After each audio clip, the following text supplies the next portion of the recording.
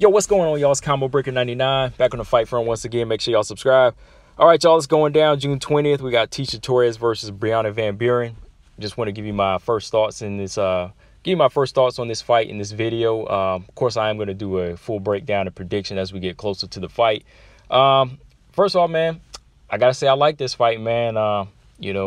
UFC, WMMA is coming back strong, man.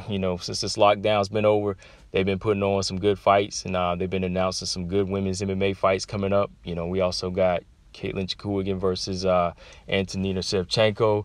We've got Courtney Casey making a quick comeback against Jillian Robertson. So those other fights I'm going to talk about too. But today I want to focus on this one here, Tecia Torres versus Van Buren. First off, I got to say I like this matchup because this is a big fight for both of these ladies. Tecia Torres, she's looking for a fight that's going to really get her back into that top 10 status. Of course, Van Buren is ranked a little bit lower than her right now, but she needs a solid win. She's on a 4-fight losing streak right now, and she really needs a win against a solid opponent like Van Buren. Van Buren, as you know, she was the former Invicta strawweight winner. She won the Invicta FC Phoenix series. She won the very first strawweight edition series, and she won that strap. Then she made her UFC debut last year, back in July. I want to say July. Correct me if I'm wrong, but just doing this right off the top of my head right now. But I want to say it was July 2019 was her UFC debut, and since then she hasn't had a fight. So there was an injury in there.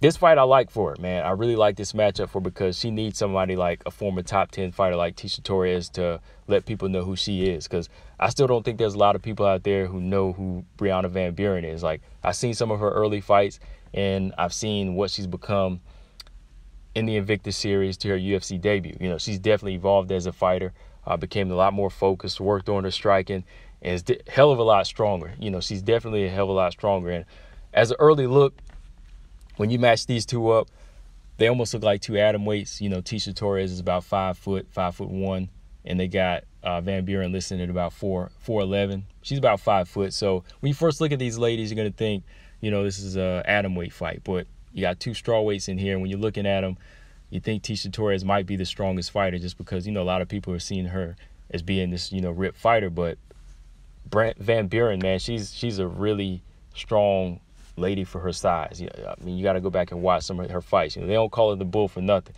So just as an early look, I really see this as being a fight where both ladies are going to try to test each other's strength.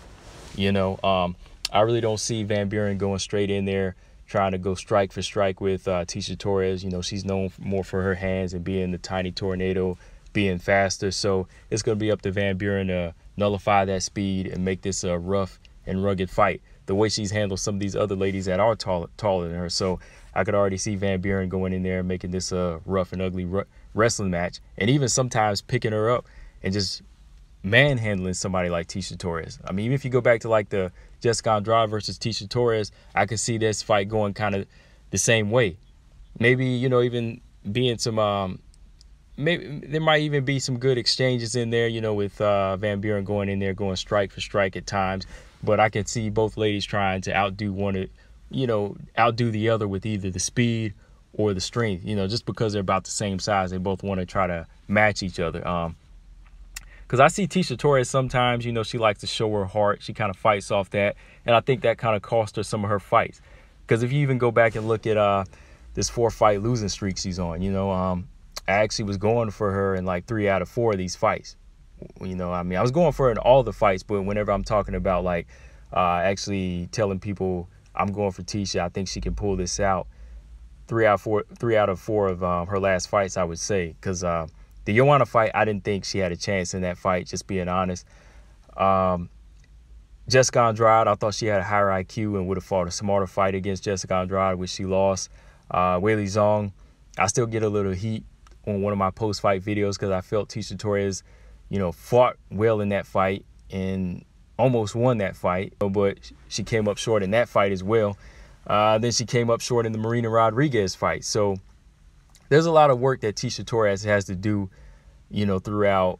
Hopefully she's been doing a lot of, hopefully she's been improving on a lot of like her ground game and just smarter striking, you know, throughout these past few months with this COVID lockdown. Because going in there against somebody like Van Buren, I think she's gonna capitalize on every moment that she can. You know, she's gonna go back and look at these 4 fights that Tecia Torres lost and see a lot of weaknesses in there, and that's gonna be a big benefit for Van Buren. Whereas Tecia Torres, whenever she goes back and looks at the last 3-4 fights of somebody like Van Buren, she's gonna see she's got a work cut out for it.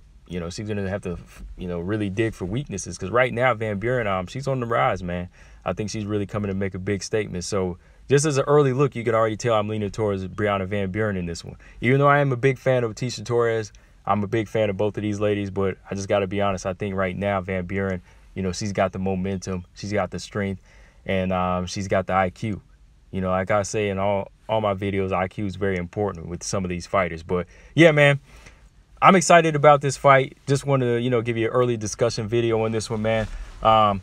Just let me know in the comment section what you guys think. It's going down June 20th. So as we get closer, I will do a post-fight breakdown. You know, over the next few weeks, I'm just going to go back and actually, you know, watch more, rewatch a lot of their fights again, you know, because I've seen just about all of Tecia Torres' fights and a lot of the latest fights of Van Buren. So I'm just going to go back and watch them all, you know, start fresh before I do this breakdown and prediction video for this fight. But yeah, that's all I got on this, guys. Again, let me know what y'all think of this fight. You know, go ahead and give me your early picks in the comment section. You got Torres or Van Buren? Once again, thanks to all my new subscribers. Make sure y'all subscribe. Combo Breaker 99. I'm out. Peace.